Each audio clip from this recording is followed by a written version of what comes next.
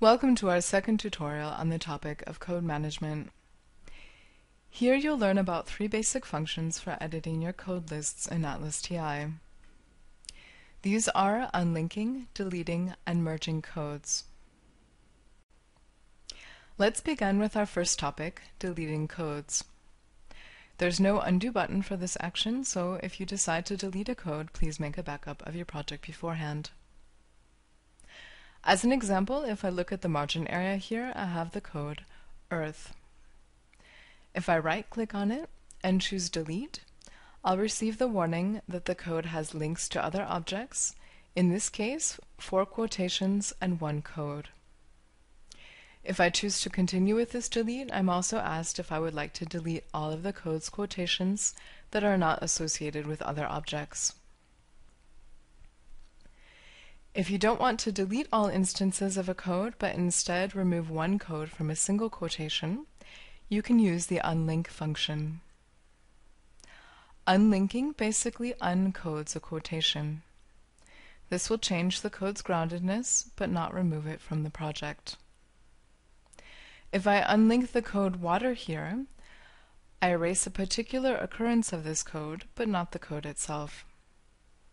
There are 9 quotations for water, and if I unlink it from this quotation, the code's groundedness will be reduced to 8, as we can see in the code manager. Our last topic in this mini tutorial is merging codes. You might need to merge codes to remove unnecessary synonyms, eliminate minimal differences, or clean up deviations in the work of different coders. In general, you can use this function to improve the quality of your terminology. As an example, I have a few different codes that I'd like to merge into the code living quarters in my code list. I'll select living quarters as my target code and go into the codes menu dialog in the code manager. There I'll choose the option Merge Codes. A list of my codes will then appear, from which I can select my source codes for the merge. I've decided to merge the codes dwelling, home, and house.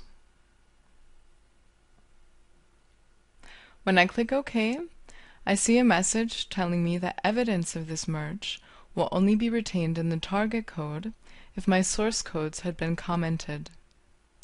Merging codes will of course add all quotations and other associated objects to the target code.